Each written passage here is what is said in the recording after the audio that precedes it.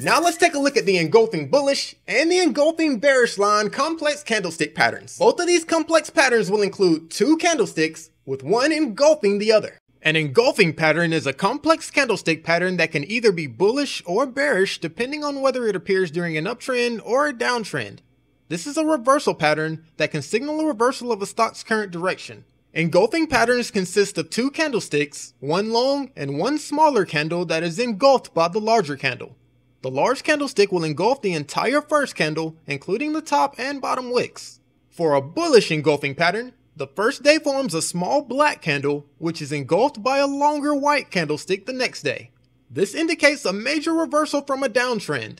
After the small black candle forms, the price goes even lower the next day, but retraces and closes higher than the high of the black candle to form a long white candle. For a bearish engulfing pattern, the first day forms a small white candle, which is engulfed by a long black candle the next day. When it appears at the top of an uptrend, it's considered a major reversal signal. After the small white candle appears, the price goes even higher the next day, but the bears take control and drop the price down to close lower than the low of the white candle to form a long black candle.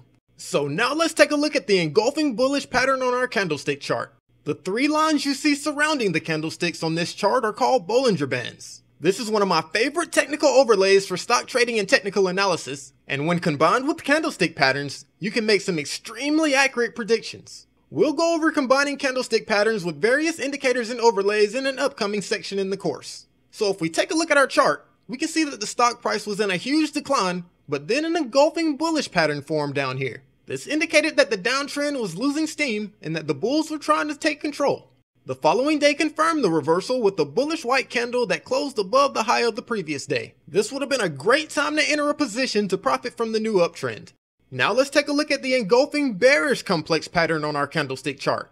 You can see that the stock started in a strong rally upward, but then an engulfing bearish pattern formed. This indicated that the rally was losing momentum and that the trend would likely reverse from here. The following day confirmed the reversal with a very bearish gap down candle. This would have been a great time to either sell your current position or to go short. The stock then traded sideways for a while, but the engulfing bearish pattern forms a resistance level that the stock never broke through. After it was done testing the resistance level, it then had a sharp decline. In the next lecture, we'll be going over the bullish and bearish Harami complex candlestick patterns. I'll see you in the next video.